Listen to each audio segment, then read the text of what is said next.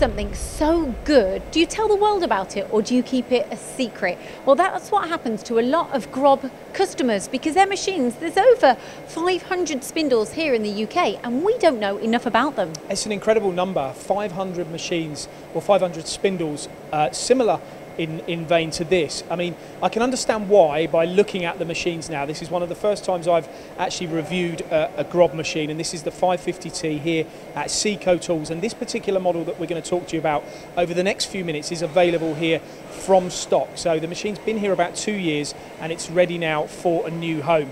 Now, why would you be interested in a machine like this then, Lindsay, from your opinion? I have never seen you so excited over a machine, and it's the technology. It's about machining differently. I mean, just look at this. I've never seen a table. It spins, but then it flips upside down.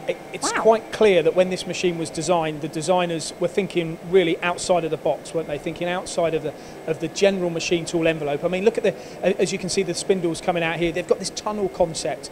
Basically, the spindle there with the tunnel concept, it's got fixed rails and moving shoes. So wherever you are machining on that table, which is now inverting, you are guaranteed maximum stability across the working envelope, which a lot of machines cannot offer because of the way they are configured.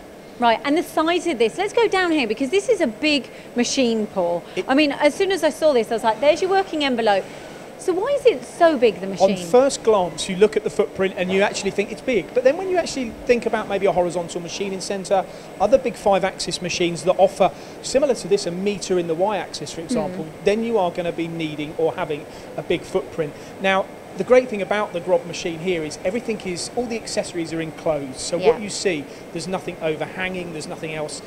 You know, it is essentially a rectangle here, and everything is within the four walls of the machine.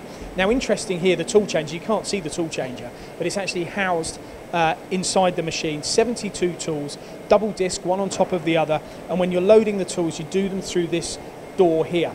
Also interesting to point out is that the way the GROB machines are made, they were born out of the automotive industry, very successful in the automotive sector, and they earned their spurs in that arena, and basically if you can crack it there, you know you're going to be able to move into other sectors, which they've done, and some of those other sectors have been extremely interested in the machine because of the way the regulations are around how they build them. For example, they have a wet area and a dry area on this machine. One side is wet and one side is dry. So one side is for all the electronics and everything like that, and the other side is hydraulics and coolant. And for certain industries, you know, let's take the MOD, for example, different sectors, they may require things like that, or those things may be an advantage to them when they're procuring a machine. And delivery of this machine comes all in one, as we mentioned. So I guess it kind of hides the extras because it's all included. It does, and it keeps it, crazy as it sounds, it keeps it neat and tidy as well. And bearing in mind this is the 550, okay, there is a bigger machine than this as well, but then you've got the 350, which is slightly smaller. Then you've got the new 150, which is smaller again, a new machine that was launched just a couple of months ago, which is perfect for maybe different areas of industry to this. The medical industry, smaller components, where now we've got the door open here, you can truly see not just the accessibility, but how this machine concept is very different. And this is a perfect way of just showing how the part's secured there, and the swarf will fall into the swarf conveyor. Now, another point on the machine, when you're doing aluminium machining, if you were on this, GROB do things like the kind of production packages where the swarf conveyors will go faster.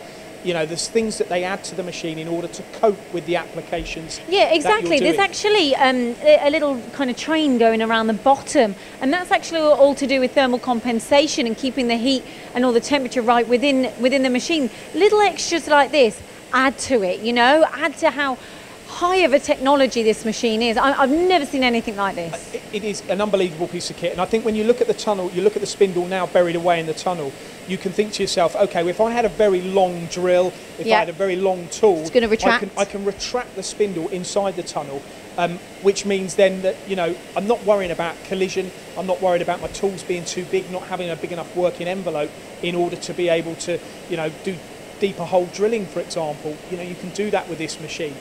The fact that the door opens up here means that you can also crane components in, which you probably might need to if you're working in the mould and die sector. Yeah. And that is another point I wanted to make. If these machines are popular in the mould and die industry, and when they can machine upside down, like for example that they can do here, or inverted, it means that because the swarf is falling away, when you're machining with the spindle, you're not getting any sort of contamination from the swarf, which can affect the surfaces of mould tools. And it protects your tools. It protects your tools.